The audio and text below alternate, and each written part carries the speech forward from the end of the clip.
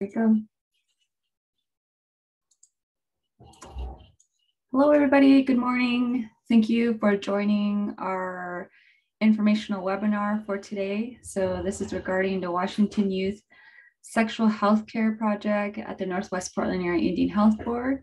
And today we will go through the application process for the RFP, including some questions that are related to the grant and a little bit more background of what this grant is specifically working towards. So we're so excited to have you.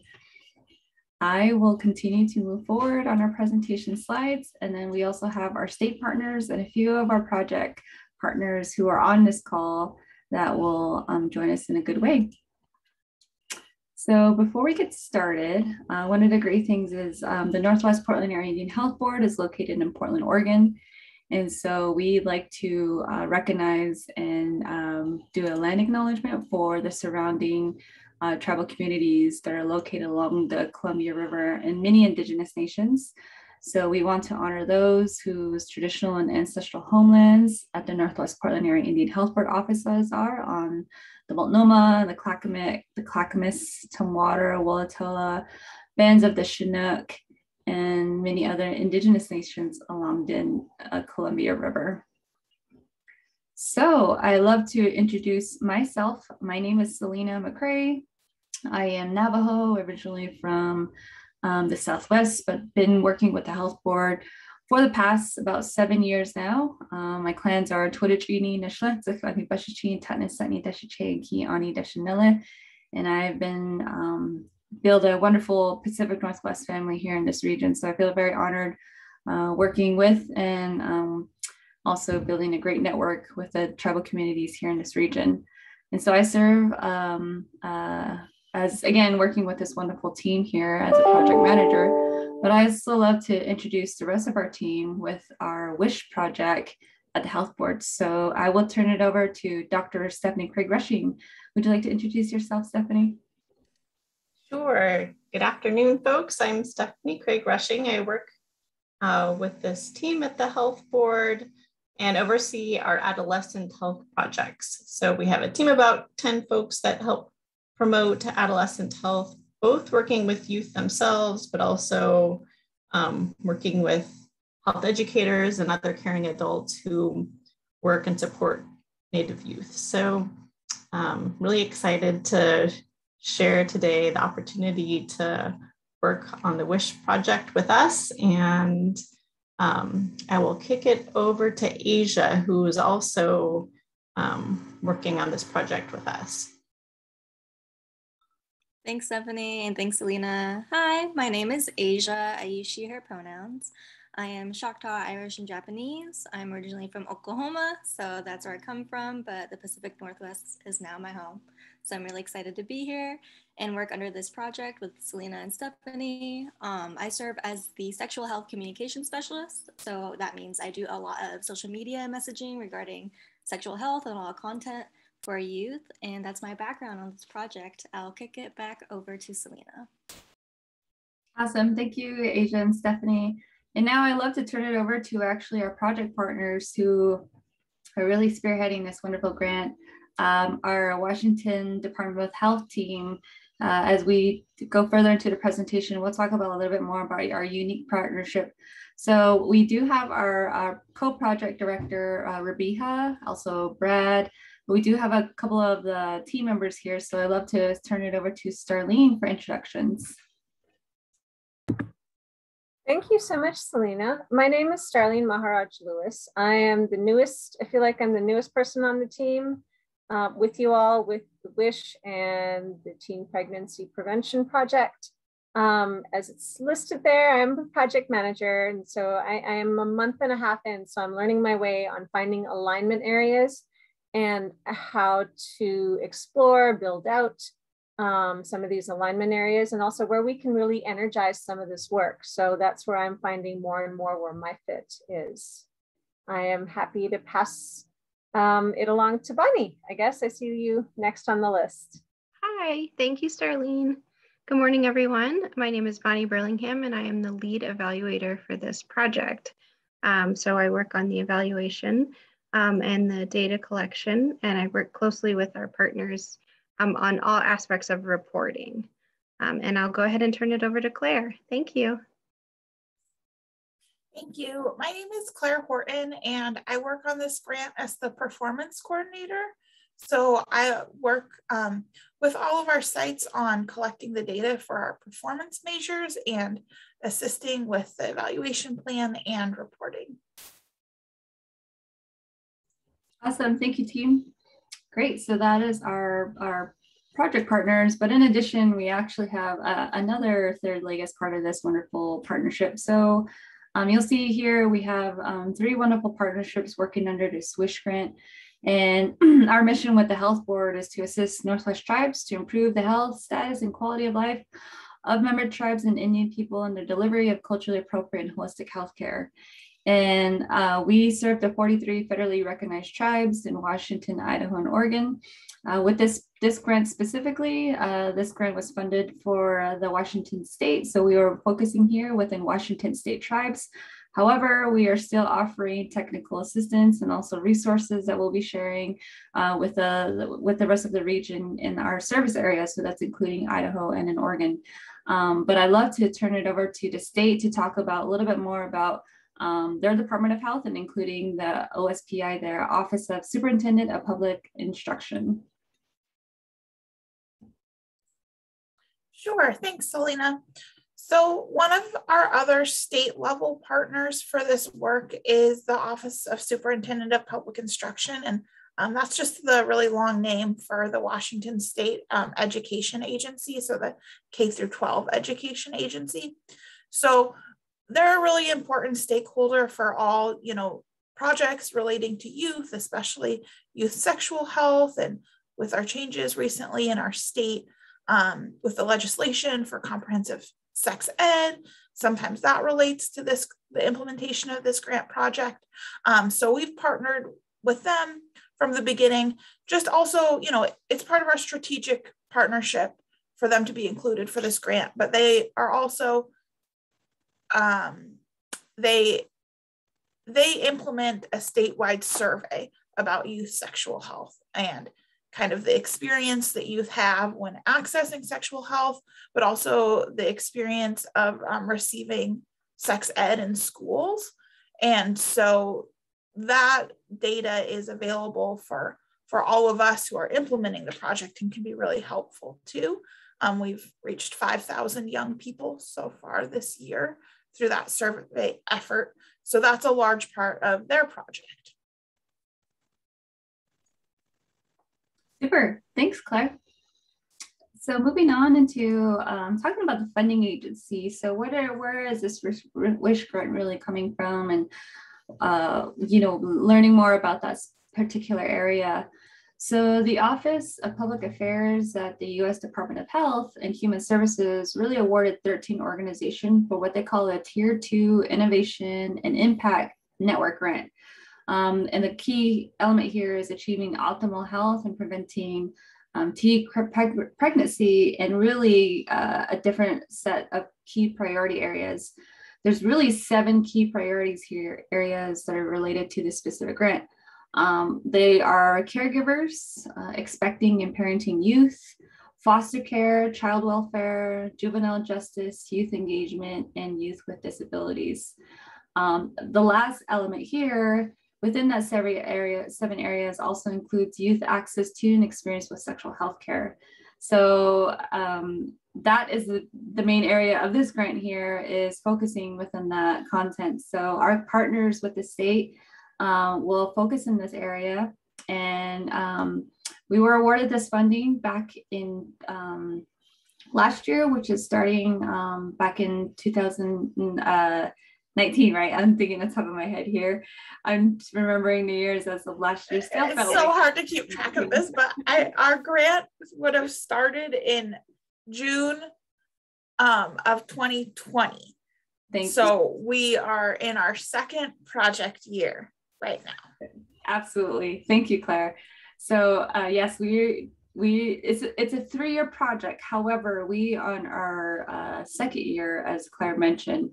And so really this RFP is actually opening another opportunity, another window within this 3-year process. So any applications from here forward will really be at a 2-year project. So we'll go into a little bit more details further in the presentation.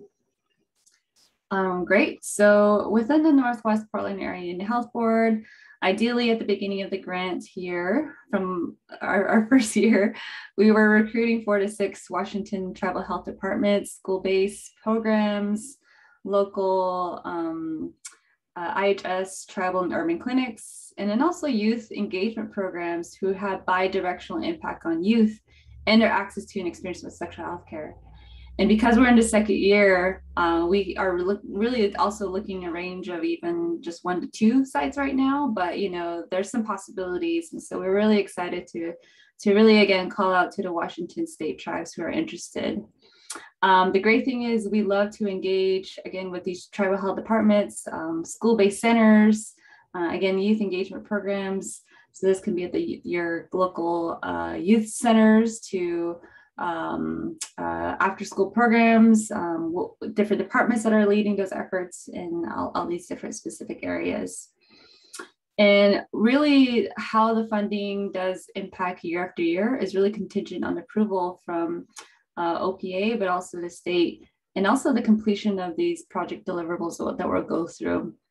Within the application that we will also continue to go through, we have just specific areas according to like work plans and budgeting. So these activities can also be shared on that process. So we will go through that as well. The tribal subcontracts will range from $65,000 to $100,000 per year.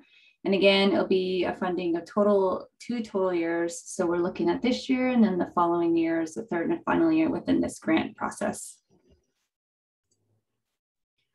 So according to our particular RFA, RFP timeline within the health board, we have opened the application process back in August 10th. And right now, today, as our informational webinar is giving you a little bit more details and insights of what the application is and some of the expectations. We do have applications. They are due usually at the last week of each month coming up here in this next couple of months. They will be reviewed on a rolling basis. So if you decide to submit your application, if you notice the application was open on the 10th and then you are currently working on it right now, we do have a deadline for next Monday. However, there's also continuing deadlines coming up in September, October, and November. Once your application is submitted, we will review, and then the site will be notified by the board within 2 weeks of that time frame. If you're unable to make today's session, we will have reoccurring office hours every Tuesday and Thursday going in through September. So if you have additional questions, you're more than welcome to reach out to our staff members, but also join us on these morning sessions if you're able to just kind of dissect the application a little bit more, or if you have any particular questions of different plans and proposals that you may have. And then also, if you're also very curious about how to walk through the application, I think that's something that our team can really help you go through that process if you want to, in a way, fill it out together or kind of walk through that. And we're more than happy to review it too. So if you feel like you're halfway through the application and you're curious if you're going the right direction, we can review that as well. So just kind of give you a little bit of start of what that looks like in terms of once your application is submitted and approved, what are the next couple of steps in terms of logistics to get the program running off the ground. So usually what will occur is this planning period that we have in place. So just really giving an environmental scan, looking at some of the community needs and some of the community assets in your area. But if you already have that established, great, no worries. I think it's great to also enhance on some of the existing resources that you have in your community. So what this really is with this environmental scan is definitely helping you to organize that for your community if you have not yet have gone to that process. And really, it's just really helping understand communities where they're implementing comprehensive either sexual health education, either programs, either areas that you feel that would really benefit within this application and the grant process.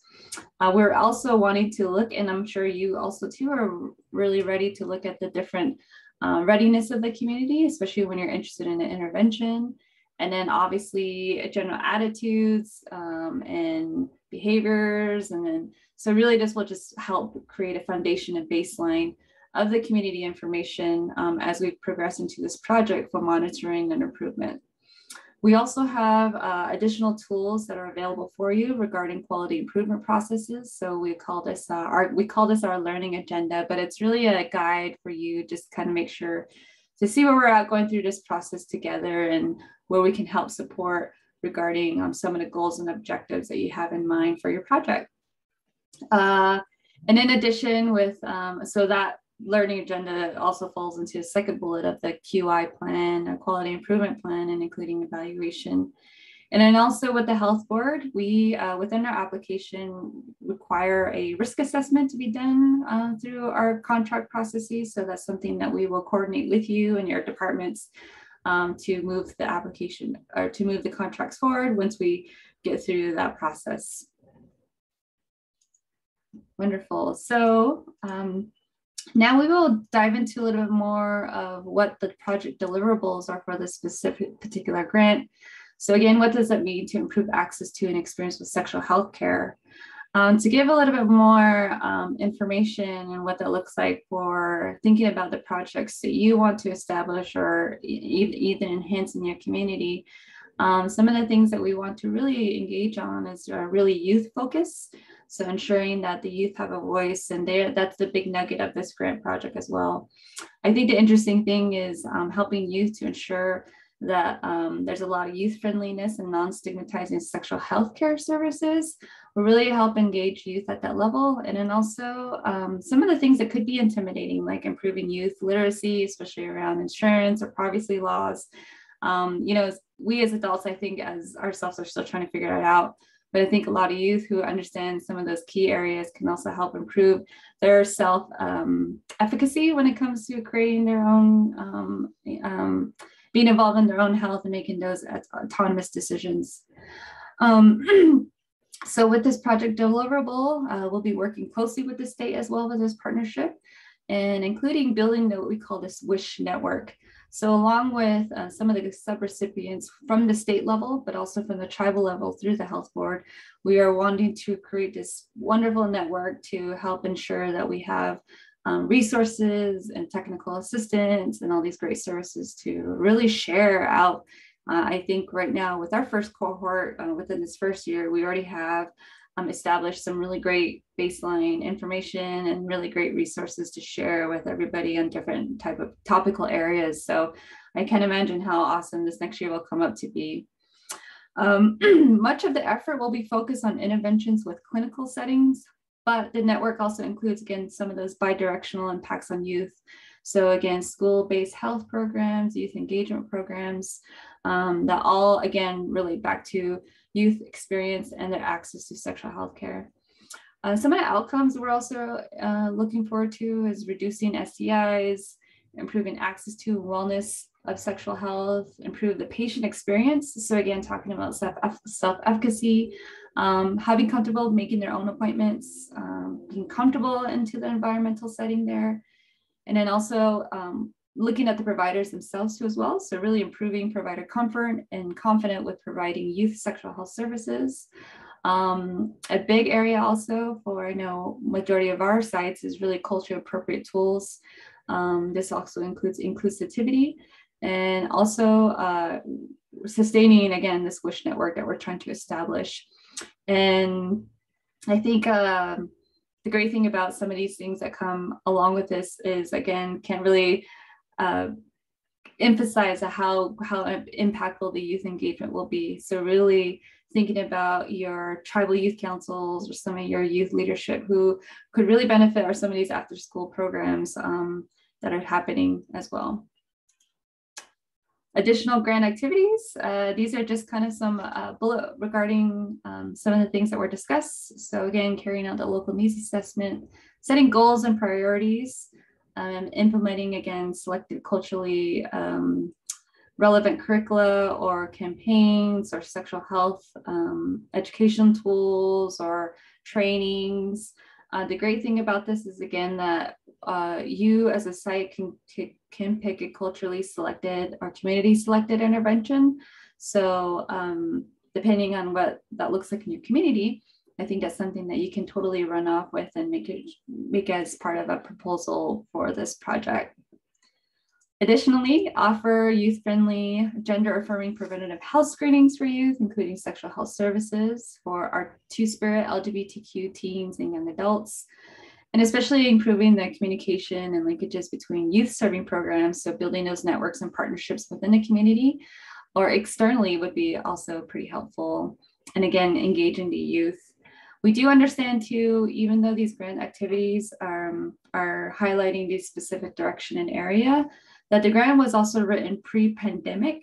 So we are totally flexible on what's happening and also being aware of how different travel sites are exercising their sovereignty when it comes to the current COVID situation, making some changes here and there, maybe having to do some shutdowns and such. So we do understand that some of these activities could be a way of adapted and flexible. So we are and the state here and our team here are totally open to knowing that and being aware of that. So we are looking forward to seeing some applications that may come through.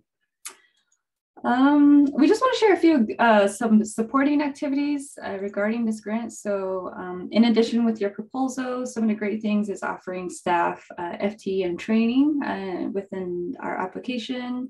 The great thing is, again, you yourself as a site can select a community selected intervention, and then also federally approved indirect rates, participating in state partner meetings, regional, and then including ours. So again, really building that WYSH network. And then getting to know additional other sub-recipient sites too, who are funded currently. So again, just again, open more networks and adding more tools to your toolbox. And of course, this niche WYSH network that we're building that we're hoping to engage a little bit more further. We do have a little bit of examples here. So some examples coming from this grant could be implementing of a youth-friendly standardized risk behavior screening tool. So it's something that we have available in terms of some tools and some recommendations, but also if you feel that's something that you're noticing in your community, that'd be really great. Trainings for health centers and organizations serving youth, especially when it comes to gender affirming care, inclusivity, there's some great things. And then also looking at implementation for comprehensive sexual health education for grades K through 12. I know within the state, is currently legislation that is really advising that to happen.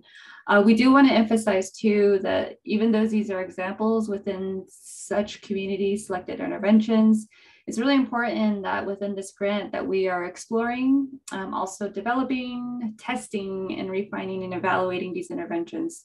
So although this is something that will move forward within your projects, we do want to ensure that we're able to identify those evaluation piece and testing pieces to ensure that, again, the big nugget here is improving youth access to and sexual health services, and then also including learning about what works for them, how is it working, for who, and then also why. So yeah, just something to keep in mind as you're continuously to brainstorm what that looks like. Moving into the application, here within the Northwest Portland Area Indian Health Board, I'm just going to share a fun, exciting development to our website at the Northwest Portland Area Indian Health Board. And I am going to put Asia on the spot as our sexual health communication specialist. She could talk a little bit more about our webpage, and then just tell me where to go, Asia, and I'd be happy to scroll down for you. Yeah, awesome. Thanks, Lena. And I think we can just work from top to bottom and make it easy for everyone. So yeah, just like Selena mentioned, this is our new WYSH website, and we're really excited about it because this is going to be like your one-stop shop. We will try to put to the best of our abilities, everything you'll need there, as well as our contact information. But yeah, you'll get to see like at the top our partnerships and who we are and what we're doing. And below that is the funding opportunity that Selena mentioned. So this is really awesome because you can download your application here and you get, you know, the basic details. Excuse me. And yeah, keep going, Selena. And here we have our WYSH survey. This is a survey that we are distributing regarding the WYSH project. Again, this is for Washington youth only, and I believe it's for ages 13 to 20. So if you have folks that you'd like to send this to, this is an awesome place to direct them to our website. And we also have a QR code, so that will help with that too. And then below that are our resources. So we work a lot with We Are Native, Healthy Native Youth, the Paths Remember team. We also put our Indian Country Echo on here. So these are all awesome resources. A lot of these work with youth, educators, parents, caring adults, our Two-Spirit and LGBTQ community, as well as providers. So if you're interested in that stuff, we would definitely recommend checking that out on our website. And then last but not least, at the bottom is our sexual health messaging. So these are downloadable. All you gotta do is do the classic, right click and download. Yeah, there we go. Perfect, Selena. So yeah, that's all you gotta do, and feel free to like download these and, you know, print them out, put them up in your centers, stuff like that, things like that. And that's available for you all to use as well. So yeah, and that's pretty much the basic of our website. So definitely check it out. I'll put the link in the chat. And as always, you're more than welcome to message me or Selena if you want the link again. And yeah, thank you. Sweet, thank you, Asia. Let me go back here. So the great thing about the website is you can find the application there. So in the recording from this informational webinar will also be housed on there. So you're more than welcome to go back and look at some of those details. And we'll also have the Zoom link for our check-ins that we're going to have every Tuesday and Thursday if you have any additional questions. Great. So the application has really 3 to 4 areas. Looking at the project narrative, so the youth population, some of the data systems that you have currently in place or experience, and then some of existing programs and community strengths, and then also challenges. So this include like COVID as well too, but also either other challenges in your community regarding, again, youth access to an experience with sexual health care. We do have details within the budget justification, a work plan, and then this is optional. If it's required for you to provide a letter of support or even a tribal resolution, we're more than happy to accept that as well. The project narrative is also no more than 2 pages. So it's a very short and sweet narrative that we love to hear more about your community. A budget justification, because of the grant, as mentioned above, is funded year per year. We're looking at budgeted for budget justification for 1 year. And then if you provide any examples beyond the deadline for this first fiscal year, you know, we more than love to check it out a little bit further. But again, just kind of keeping in mind that that's where the funding source will be. We do have a template available, so it's kind of just an easy plug-in, so you're more than welcome to put the information in. Consulting costs, so if you're interested in any trainings or anything like that, you can offer that kind of support. Equipment, training costs, supplies, travel, and indirect expenses. One thing we want to point out within this is, I know I love to have maybe Claire or Bonnie clarify regarding some of the supplies and what funds are acceptable and what funds are not necessarily acceptable for this project. Selena, yeah, I can jump in here a little bit. So when we think of supplies, we're often thinking of supplies related to implementing your project. So sometimes that's incentives for youth or the costs of materials to implement a program. But it's not actually like supplies for like medical supplies. That would be a not allowable expense for the grant. The actual costs of health services are not included as part of this grant. But other items like, you know, stipends for youth, if they are, you know, part of the project as an advisory role, that definitely would be allowable. And anything you need to actually implement like a curricular or project with youth would be allowable.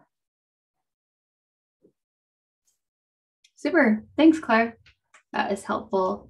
And then lastly, looking at the work plan, again, we do have a template available within the application. So just wanted to hear a little bit more about the detailed overview of your activities that you have in mind, your proposed activities, projected timeline. So within this grant year, we started in July 1st through June 30th. But it's just nice to kind of hear what some of the projected timelines that are coming up and what ideas you have, resources, and then of course staffing. And the contract scope of work will be based on this project, so are on this work plan. So that's something that we'll be utilizing. And then again, hearing some of these existing programs of describing how what you have in store already will really enhance and further support some of the current work that you have established. So a lot of great things.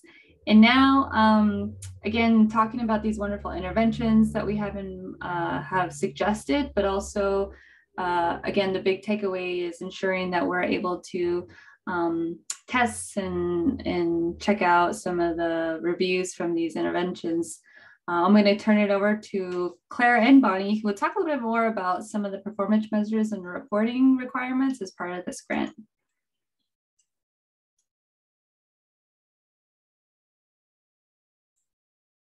Yeah, thanks, Selena. So for this grant, we will collect data from you on a monthly basis and then also on a semi-annual basis. And this is done through a secure survey based out of REDCap, which is a HIPAA compliant application for surveys and data collection. And the main areas that we're collecting information from you about are how you're engaging with youth and stakeholders. So like, for example, the number of youth that you were engaging for this project during the project period. And then we also asked you about the formal partnerships that you have formed. So that's with other organizations who you're working with to implement your project. And another area that we ask about is training. So that could be trainings that you offer to others as part of your project, but also trainings for you or your organizational staff. Like, for example, if the providers at your clinic went through a training about providing youth-friendly services, that would be counted there. And we also ask about dissemination and outreach. That's often things like social media posts, but it could also be a presentation at a local or national conference, things like that. So some of these we collect monthly, but things like, did you present at a conference? We're only asking you that twice a year. And so parts of these questions, they're required by the federal grant. And so they don't always tell the full story of what you're doing and the impact that you're making in your community. So we also ask a lot of qualitative questions. And that's your opportunity to actually tell us the story of what you're doing. And we use that to not only share information across our network, like Selena's talked about, it is about operating as a network as a whole and like sharing lessons learned and learning from each other. But it is also, the qualitative information helps us round out the information for reporting. And it's more than just the numbers. So when we submit a report to our federal funder, we have that information to share with them to represent what we're doing, because the standard performance measures, they don't fit every project perfectly. And we'll work with each site to make sure that everyone is, understands how to collect and report on these numbers. And Bonnie, who is our lead evaluator, will work with you and Selena to set up an individualized evaluation plan for your project. So we're available throughout the process. And it's something that we hope that everyone has, some dedicated time to do for part of the grant, but we also want to make it as user-friendly as possible. Bonnie, is there anything else that you'd like to add? Thank you, Claire. I think you got it all. we have an overall plan for the network also. So when you participate in any network or group activities, you'll get a survey about it. You know, what did you learn from everybody? What would you like to see? And occasionally we might ask you to implement a survey for youth or providers in your organization if it's something that works for you. Not all sites will do it, but some want to get feedback directly from youth they're working with or from the providers. And so we help set those up, and we put them all into our secure database. So it's fairly easy to collect. And if you have any trouble with it, you can always submit information through Selena to send to us too. So there's lots of different ways, and we are just open to working with you however works best. Thank you. Thank you, team. And then the next slide, I just have a screenshot of REDCap. So I don't know, Bonnie, if you wanted to continue further here, just kind of talk about what that software looks like for folks who are going to be utilizing this. Sure. So you'll put, for example, you know, in this box over here on the right. So these are our performance measures. You'll put your number of partners, and then, you know, you'll see that there's a next question. You can put it in the box over here. And when you get to the end, you can save halfway through and go back to it. It'll give you a code to come back in. Or when you submit it, it'll automatically send you a PDF copy of your responses. So you'll know that it's been submitted. So it's pretty user-friendly, and it even looks better than on this slide now. I think we made this slide earlier, and then we learned a few more tricks to make it look a little bit more user-friendly. So it's just kind of like a regular survey you fill out online and then you submit it. But yeah, that's pretty much it. We can also help you if you are interested in creating your own survey. We could help you put it into REDCap, and then you could access it that way too. So we have a lot of flexibility with that. Super. Thank you, Bonnie. And great. Well, that concludes the informational webinar for today. Again, we were able to just kind of comb through some of the details and give you an overview of what the expectations are for the RFP. Here's our contact information from the board specifically. So either Stephanie, myself, or Asia, our emails are here. So feel free to reach out to us. And if you're really interested in also talking with the state, we'd be happy to relay their contact information to upon requests. And so I love to kind of open a door or open the floor up to the rest of our team members here. Also Starlene, Asia, and Stephanie, if there's anything else you'd like to add as part of this wonderful journey that we're going to go on, hoping to get some people to join.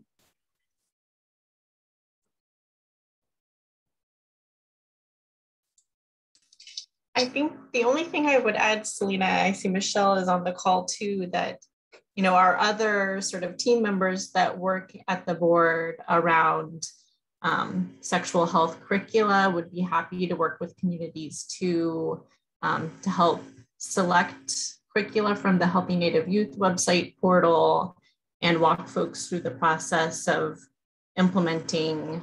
We have a really beautiful community of practice that comes together monthly to talk through the process of supporting educators who are implementing health curricula. So we have a lot of other tools sort of in the background if communities are looking for additional support selecting curricula. That's a really good idea, Stephanie. Thank you. And I just want to share the screen here with our audience that this is the Healthy Native Youth website. And so if you want to go to healthynativeYouth.org and the community of practice that Stephanie is referring to, you can go here to the resource page. And here it's called Community of Practice. The team is doing a wonderful, great job creating their I think it's year 4 of community practice, which is exciting. So you'll see a number of topics here coming up for the next academic year. But also, you can also look at previous recorded sessions And they're very exciting, a great library. So we highly recommend checking this out when you all get a chance. Great.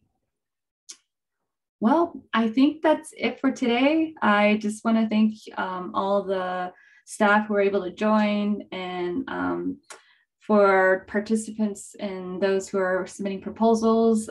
Here is a wonderful team if you want to put names to faces. But we all hope you have a wonderful, great day, and good luck, and we look forward to your applications.